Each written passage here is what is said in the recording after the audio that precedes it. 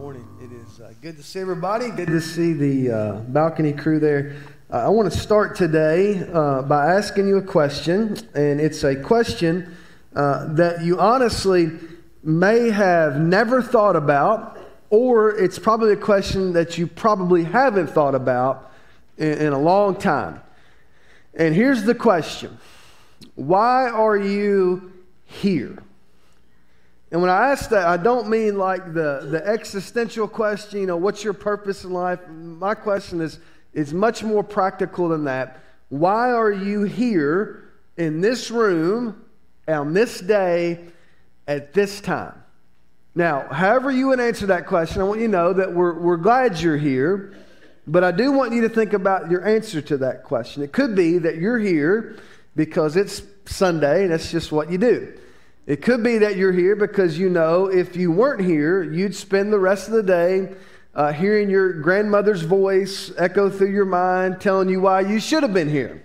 It could be that you'd feel guilty if you weren't here. It could be that you're here to see who else is here. It could be that you're here so that the other people who are here could see you here. I mean, there's a lot of different reasons. Some people are here because they want their kids to hear the same stories they heard when they were growing up. Some of you are here because you like the music. Other people are here because the sermon makes them think. A few people are probably here because they've got questions and they're looking for answers. So there are a lot of different reasons. And the truth is, for most of us, it'll probably be a combination of several different reasons that causes us to get out of bed on a Sunday, a cold Sunday, and to come to this room at this time. So you can think about your reason for being here. And while you're thinking about that, I want you to turn to John chapter 6. John chapter 6. Today we're in week 4 of this 7-part series. We're looking at 7 individual stories that the Apostle John highlighted about miracles that Jesus performed, only rather than calling them miracles, he calls them signs. And that may not seem like it's a big deal, but it is an important distinction. A miracle is something that happens that you can't explain, but a sign is always something that points you to something else. So if you've been with us, we keep going back to the dictionary's definition.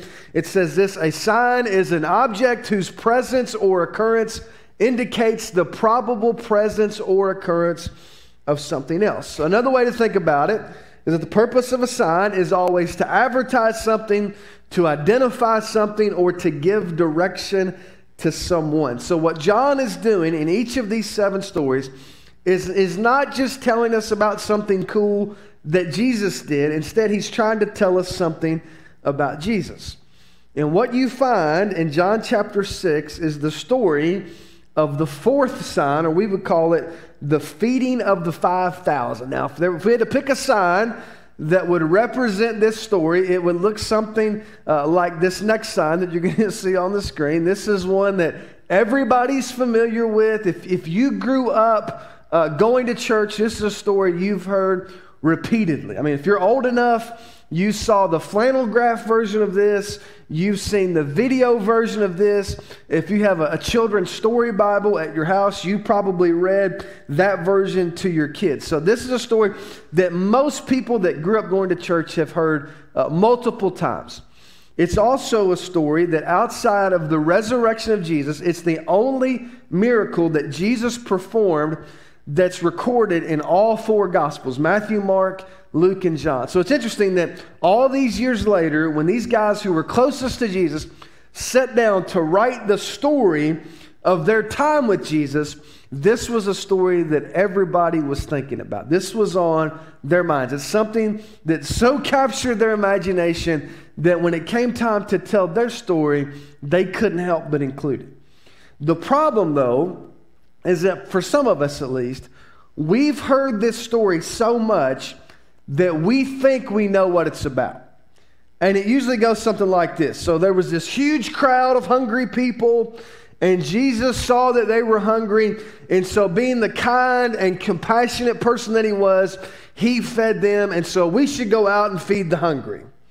Other times people read this story and they'll say, this is really a story about how Jesus takes what seems like it's not enough and he somehow prays over and multiplies it, and he turns what's not enough into more than enough. So whenever you feel like you don't have enough, you should pray, and God will make that more than enough. Now, those two things are not necessarily wrong, but they are incomplete. They don't tell the whole story. When you slow down and you look at what actually happens in John chapter 6, rather than this being a cool story about how Jesus feeds hungry people or how he can take what seems like it's not enough and turn it into more than enough, at the most basic level, this is really a story about people who are following Jesus for the wrong reason. So with that in mind, here's what I want to do. We'll just sort of walk through this story. I'm going to point out a couple things you may have not thought about before, or maybe not thought about in a long time. Then I'm going to give you one big takeaway, and then I'm going to ask you one question, and then we'll be done. So if you have your Bible open, I want you to look at how this story unfolds, starting in verse 1. Sometime after this, Jesus crossed to the far shore of the Sea of Galilee, that is the Sea of Tiberias. And a great crowd of people followed him because they saw the signs he had performed by healing the sick. Then Jesus went up on a mountainside and he sat down with his disciples. The Jewish Passover festival was near. So by this point, Jesus' popularity has been growing. At the same time, the opposition to him from the Jewish religious leaders has been increasing exponentially. And so everywhere he goes, he's surrounded by people coming from all different directions who are trying to figure out who he is and what he's up to. So you know how exhausting that can be? So in order to take a break from that, Jesus escapes. He leaves Jerusalem. He crosses back over the Sea of Galilee, and he goes up on a mountainside to spend a few days with his closest friends, his disciples, to regroup. Unfortunately, though, for him, the people follow him. And one of the reasons they follow him is because of what John says in verse 4. I want you to look at it again. This is one of those verses, if you're not careful, you kind of read it and you say, well, okay, and you don't really let it sink in. Here's what he says. The Jewish Passover festival was near. Now, one of the things I hope you're picking up on as we work our way through these stories is that John was a master at inserting these little editorial comments that we kind of rush past, that when you really let them sink in, they change the whole complexion of the story. And this is one of those instances. The Jewish Passover was an annual celebration in which the Jewish people, they remembered what Moses had done in the Old Testament and how he led them out of Egyptian slavery. If you go back and you read the book of Exodus, you can read that story. They escape Egypt and they head towards the Promised Land. It was also one of the 3 Jewish festivals that every able-bodied Jewish person, especially the men, was expected to celebrate inside the city limits of Jerusalem. So wherever they were coming from, they would leave their home and they would travel to Jerusalem to be there for the Passover festival. And historians tell us that every year in the weeks leading up to the Passover, there would be this surge of patriotism. Some scholars called it Jewish nationalism. And what would happen is this patriotism, this nationalism surge, it would be combined with this desperate sense of resentment at their current situation. And the reason they resented their current situation is because even as they gathered to remember how God had saved their ancestors from Egyptian slavery, the present generation found themselves living under the oppressive authority of the Roman Empire. So it would be like celebrating Independence Day while you're living under the authority of a foreign ruler. And so when the people started to hear these stories about this mysterious rabbi, who could turn water into wine, he could save people off their deathbed, he could help paralyzed people walk again, the wheels started to turn.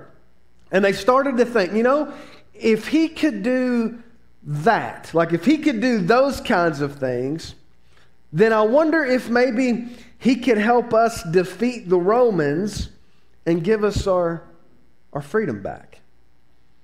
And so they set off in search of Jesus. And when they find him hanging out by the Sea of Galilee, it doesn't take long for the excitement to start to build and the the crowd to start to swell. Starts with a few dozen, then a few hundred, and next thing you know, you get this huge crowd of thousands of people all lined up just waiting for Jesus to say something or to do something. And it's at that point that Mark tells us in his telling the story that Jesus sees this opportunity and he begins to teach the people who have gathered. So he says like this in Mark 6, when Jesus landed and saw a large crowd, he had compassion on them because they were like sheep without a shepherd. So he began to teach them many things. Now keep in mind that none of this was planned, so the people are completely unprepared. So as the hours pass by, the crowd starts to get hungry. And that's where John picks up the story in verse 5. Look at how he says this. When Jesus looked up and he saw a great crowd coming toward him, he said to Philip, "Where shall we buy bread for these people to eat?"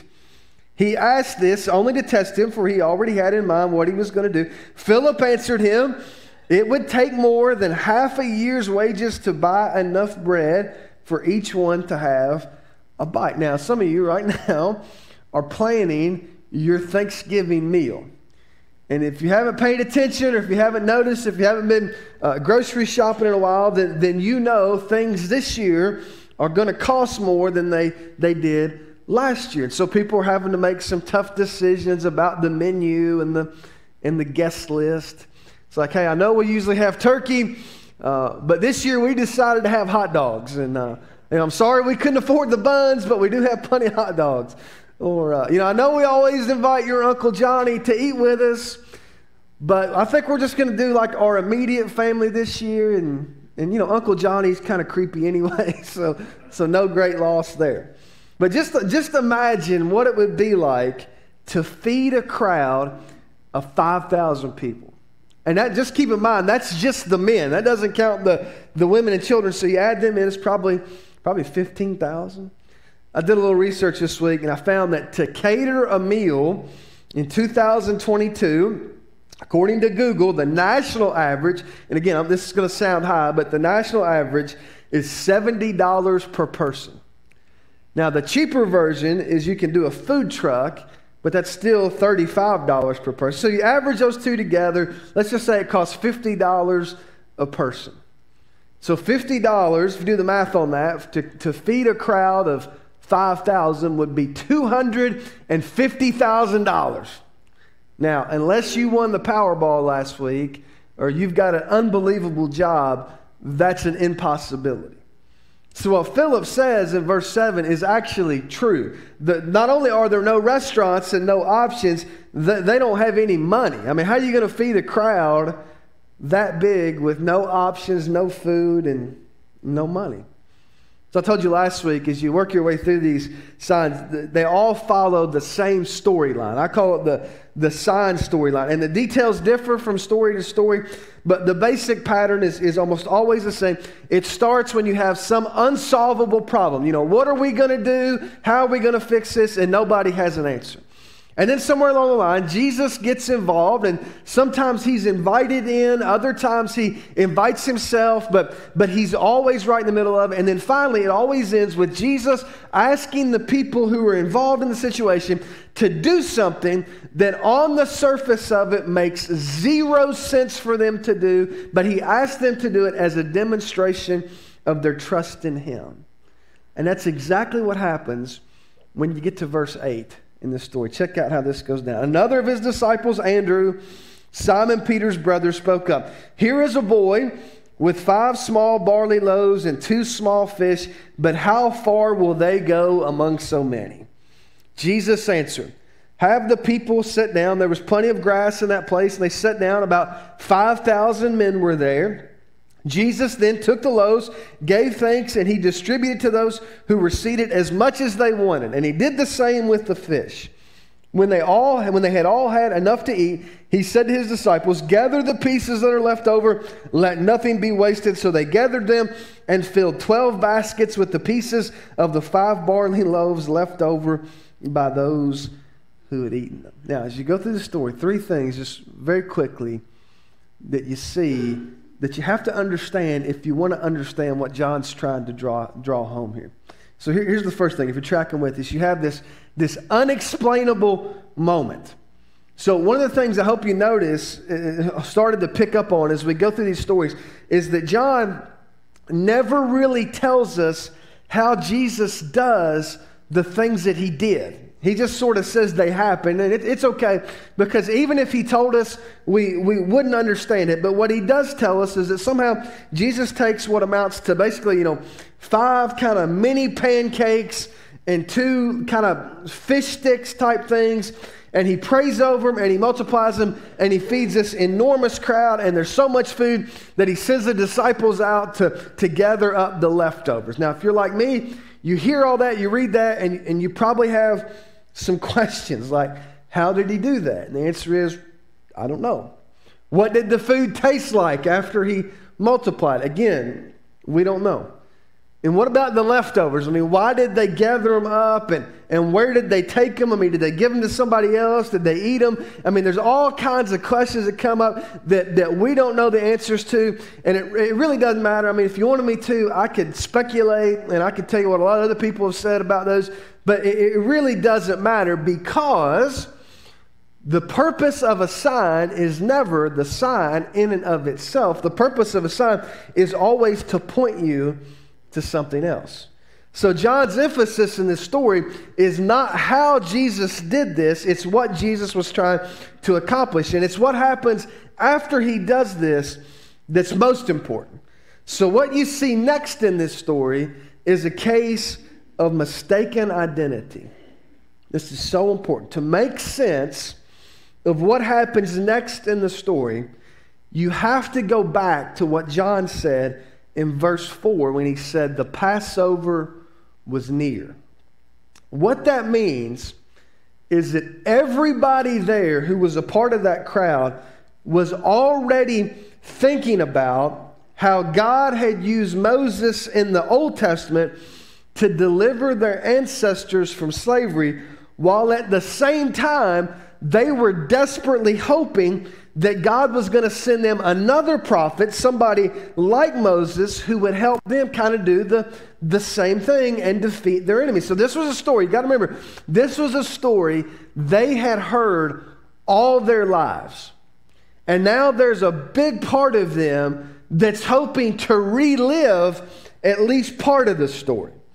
And to be clear, they had a good reason for hoping that, because if you go back to Deuteronomy 18, Moses himself had told them that at some point in the future, there would be another prophet who would do something very similar. Here's the way Moses said it in Deuteronomy 18. The Lord your God will raise up for you a prophet like me, like him, from among you, from your fellow Israelites. You must listen to him. And so with all of that sort of swirling around in the back of their minds, they started to put the pieces together. They took this and they took the stories about what Jesus had done, and they were completely convinced that Jesus was the one that Moses had been talking about.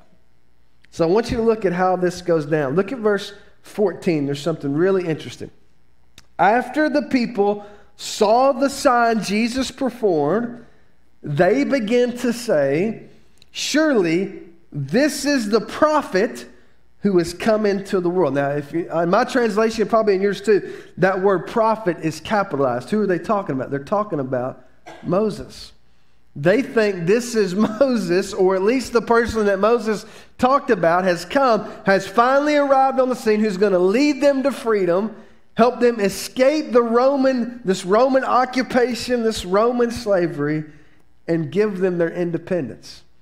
Now look at what happens in verse 15. Jesus, knowing that they intended to come and make him king by force, withdrew again to a mountain by himself. You go back to the story of the Exodus. If you've read that, you may remember how God provided manna, or bread from heaven, to feed the people as they made their way from Egypt towards the promised land. And now they've just seen Jesus multiply the fish and the loaves, so that means the people in the crowd are even more convinced that this is the guy that Moses was talking about. So after all they've heard about Jesus, and after what they've just experienced with Jesus, they're ready to make him the king. And you can almost imagine some of Jesus' like strongest supporters getting in his ear and saying, you know what, Jesus? Now's the time. Now's the time to launch your campaign. I mean, don't wait for the next election cycle. We've got to strike while the iron is hot. Our polling indicates you will never be more popular than you are right now. So if you're ever going to make a move, now's the time. But that's not what Jesus does. Instead of seizing that opportunity to declare his candidacy, Jesus separates from the crowd and he goes up on a mountain to escape them. Why did he do that? He did it because Jesus knew that the people in the crowd that day were obsessed with gaining political power and defeating their enemies. And Jesus knew his mission was a lot more important and a lot bigger and went a lot deeper than who was in office at any given time. Just as a side note, I told you earlier, it's the only miracle that all four of the gospel writers, Matthew, Mark, Luke, and John, they all tell us some version of this story.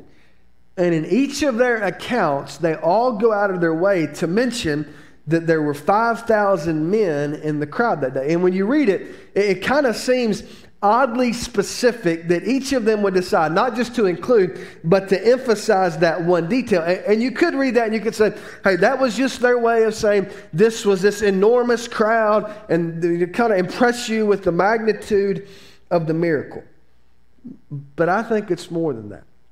One of the things that John's original readers would know that we don't know, or that we've at least forgotten because of the world that they lived in, and they would have been intimately familiar with this one little detail, that 5,000 men was the exact number of soldiers to have a fully formed Roman legion.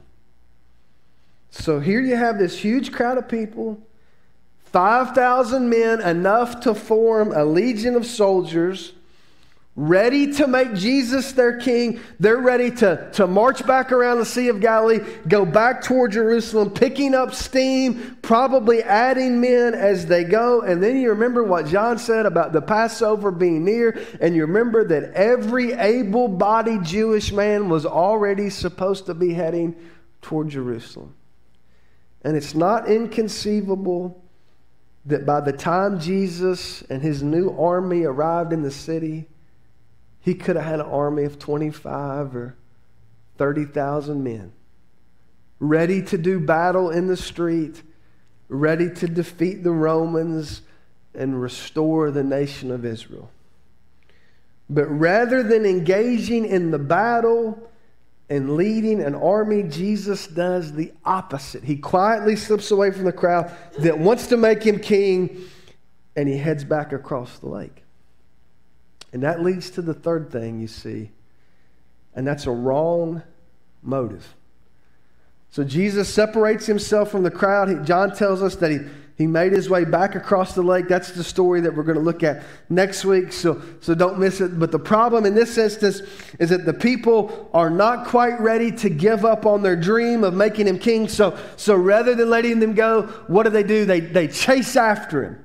And the question is, why did they chase him? What is it that they're after? They chased him because they wanted more stuff. They wanted more of what he could do. So when you get to verse 25, Jesus encounters this crowd a second time, and he calls them on it. Skip down to verse 25 and look what happens. When they found him on the other side of the lake, they asked him, Rabbi, when did you get here?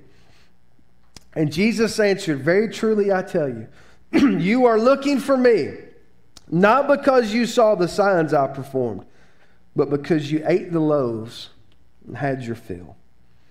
Do not work for food that spoils, but for food that endures to eternal life, which the Son of Man will give you. For on him God the Father has placed his seal of approval. Here's the deal. Jesus knew something about them that they didn't know about themselves. And in fact, it's true not just of them, but it's true of us. And as soon as I say it, you're going to know instinctively that it's true because you've done it and so have I. Jesus knew that if we're not careful, we will spend our lives chasing after what he called food that spoils. And we've all done it. The people in that crowd that day were looking for their next meal. And you can understand that because they lived in a culture, food was sometimes hard to come by. But in our culture, it's different. But the principle is the same. Deep down inside all of us, there is something within us that longs to be satisfied. If you were going to put a label on it, you could call it a hunger. And here's the thing about hunger. When you're hungry and you're looking for something to satisfy that hunger, if you get hungry enough, you'll eat almost anything in an effort to fulfill and satisfy that hunger. But make sure you understand, according to Jesus, what's true of physical hunger is even more true of spiritual hunger. Now, I know we live in a world that says we're basically told we're just, physical bodies and we're enslaved to these unseen, biological forces, and we're slaves to our DNA. But the picture the Bible paints is that we are primarily spiritual beings who are temporarily housed within a physical body. And so what that means is that just like we have a physical hunger that needs to be satisfied in order for us to survive, there is a spiritual hunger that has to be satisfied in order for us to thrive. And the problem, though, and we're all guilty of this, is that we try to satisfy that spiritual hunger with what Jesus says is food that spoils. And if you thought about it hard enough and long enough, you could make your own list of all the things that you thought were going to satisfy that hunger, only to discover, probably within a very short amount of time, that you were hungry again.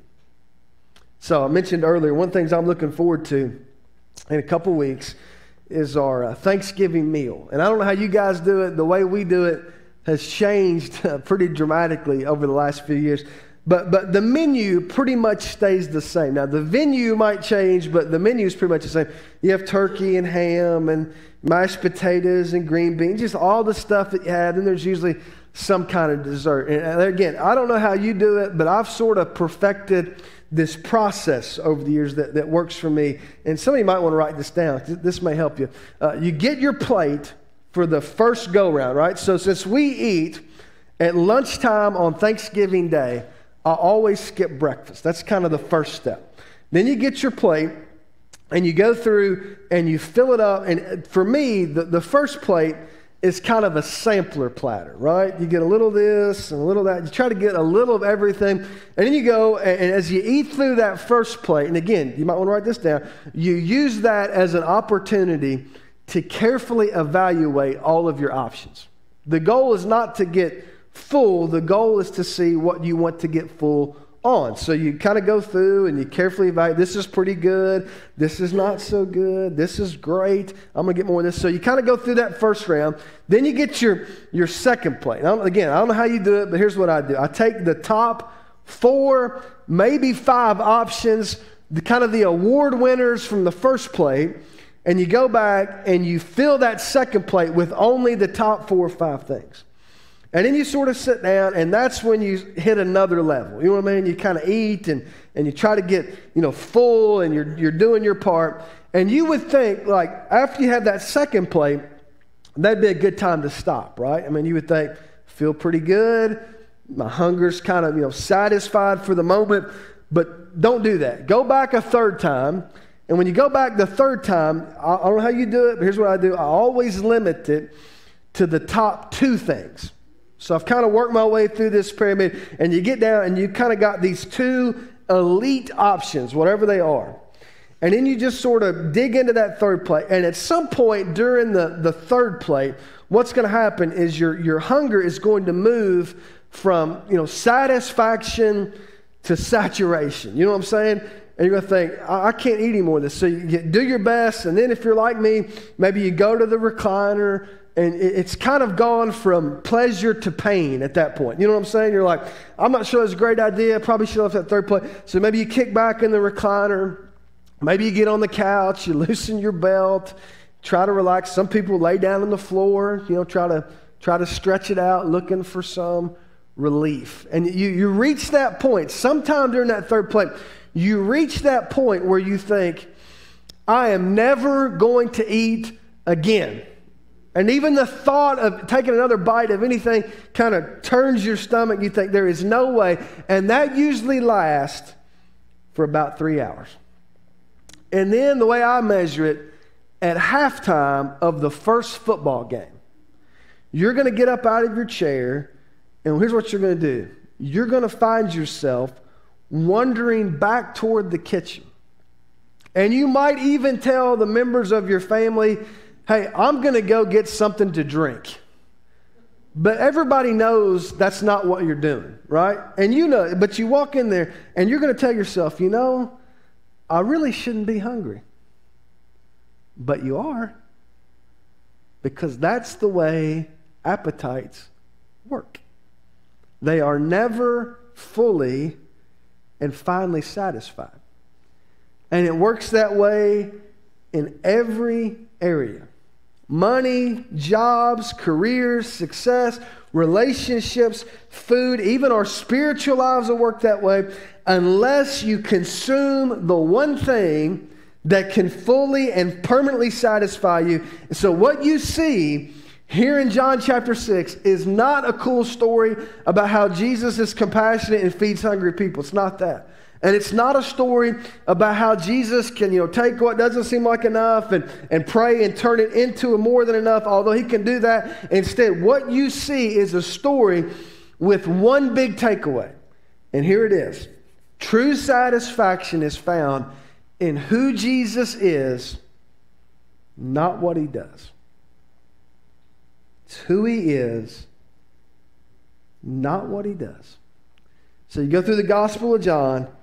It's undeniable Jesus did some incredible things. Turns water into wine, heals that royal official's son, lets a paralyzed man walk again. This story takes 5 loaves and 2 fish, and he somehow multiplies and feeds this enormous crowd. And as soon as he does it, everybody goes crazy, and you would have gone crazy too, because nobody had ever seen anything like that. But the reason they went crazy was the wrong reason. They were obsessed with what Jesus could do rather than who Jesus was.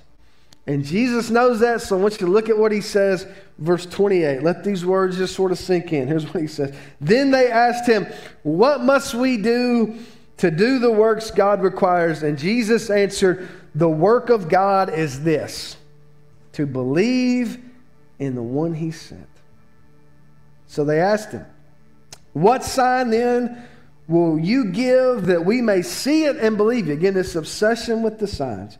What will you do? Our ancestors ate the manna in the wilderness, as it is written, he gave them bread from heaven to eat. Then check out this. Jesus said to them, very truly I tell you, it is not Moses who has given you the bread from heaven, but it is my Father who gives you the true bread from heaven.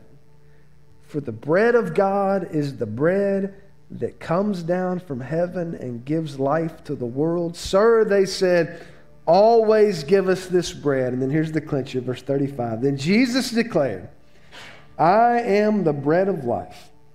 Whoever comes to me will never go hungry. And whoever believes in me will never be thirsty. See, they thought that what they needed was a political leader who could gather an army, march on Jerusalem, defeat the Romans, and restore power to the nation of Israel. And along the way, if he could, provide a few free lunches and heal a few sick people and turn enough water into wine so that everybody could always have enough to drink, that was just icing on the cake. They were obsessed with what they thought Jesus might be able to do for them, when the whole time the reality of this story and really the whole point of John's gospel is not what Jesus might be able to do, but who Jesus is. So you get to the end of the gospel, John chapter 20, he said it like this: Jesus performed many other signs in the presence of his disciples, which are not recorded in this book, but these are written that you may believe that Jesus is the Messiah, the Son of God, and that by believing you may have life in his name. Make sure you catch that. According to John, what Jesus did and the miracles he performed were never the main thing. They were always meant to serve as signs that would point us to who he is. So with that in mind, I want to close today by asking you a question. And it's the same question we started with. Why are you here? Are you here because of what you think Jesus might be able to do for you? Or are you here because of who he is? I hear that and you might think, what's the difference? But understand there's a huge difference, because if you're here because of what you think Jesus might be able to do for you and how he might make your life easier and how he might help you fulfill all your dreams, you know what's going to happen the first time that doesn't happen? You know what's going to happen the first time somebody hurts your feelings, or Jesus asks you to do something that you really don't want to do and serve in some way that you really don't want to serve? You're going to do what the people in this story did. You keep reading this chapter, you get down to verse 66. Here's what it says. From this time on, many of his disciples turned back and no longer followed him. Why? Because they were obsessed with what he might do for them rather than who he was. And when you're following Jesus with the wrong motive, it doesn't take much for you to turn back. It doesn't take much for you to move on. But if you can somehow reach a point where you're following Jesus not because of what he might do, but because of who he is, that changes everything. So with that in mind, I want to ask you again,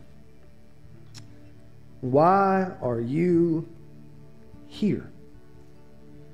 I want you to stand with me. As we close, we're going to sing two final songs together. And as we do, if you want to pray with somebody, if you have questions about what it would look like for you to follow Jesus because of who he is, if you want to pray about some particular issue, if you have questions about membership or baptism, whatever it is, Dave and I'll be here, John's here. We'd be glad to pray with you or talk with you as long as you need. Just meet us on this front row.